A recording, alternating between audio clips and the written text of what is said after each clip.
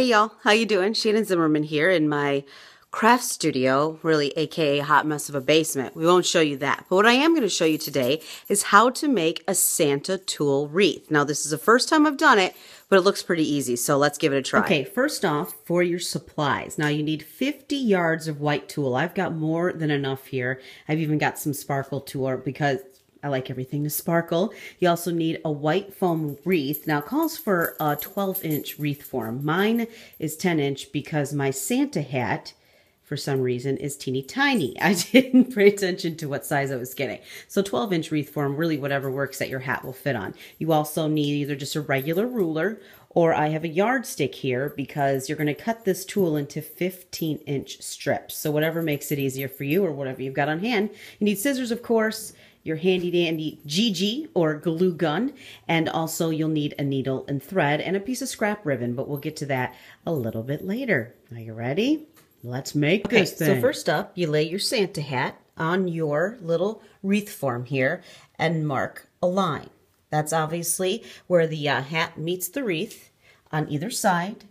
And that's as long as, or as high, I guess I should say, as you have to tie the tulle to. So now that we've got it marked, we're ready to cut. As you can see, I have 2 piles of tulle. Only 2 piles of pre-cut strips because some is sparkly, yay! And some is just basic tulle. And I've started tying, mixing in my sparkle and my regular tulle. And all you need to do is tie a basic knot. You start at the one line you drew, and then you'll go all the way around to this. Now, if you're thinking, dang, that's a lot of tying, that's a lot of cutting. Honestly, it doesn't take that long. I cut all those strips and was able to tie this in just about not even 10 minutes. So once you get the hang of it, it's really easy. So I'll keep cutting and tying. The finished product is coming soon. Okay, we're going on maybe 20 minutes total, and I'm over halfway through.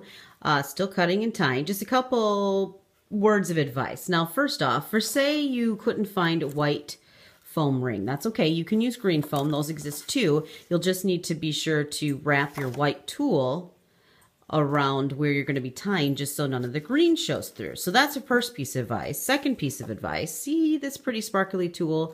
Yes, very pretty. Adds a little sass and sparkle, which is all great, but it makes a hot mess of your surroundings. So just keep that in mind if you decide to use the sparkle tulle. You might want to go in your nasty basement like I am so you can make as big a mess as you want to. The beard is now tied. Now you're probably thinking, what is this? Well, Santa is not Santa without a mustache, right? So all I've done is about 2 inches down from the start where the line is, I took a leather piece of tulle, a longer piece, cut it from my spool here, wrapped it around from front to back, see? And then I just tied it really tight here in the middle. Then what I'm going to do, hopefully you've got some of your 15-inch tulle strips still left. I'm just going to fold them in half and cut them so they're half the size, and then I'm going to tie them back on this string to make Santa's mustache. Okay, Santa now has his mustache and his nice sparkly beard, and we're almost done. We just now need to attach his hat. So what I'm going to do is take my glue gun here and put a nice roll of glue on those lines to make sure that it holds on nice and tight. Okay, we're now on to the final step, I promise. Now, first off, I took a little of my extra tulle and put it in my Santa hat here to give it a little extra poof so it would stand up nicely. So there's just a little trick you might want to try. And finally, now we're going to sew a loop on the back, of course, so you can hang it. I've got a piece of scrap ribbon here. I'm just going to loop it like that. I'm going to sew it right onto the back of my Santa hat. We have our loop. Santa's all done.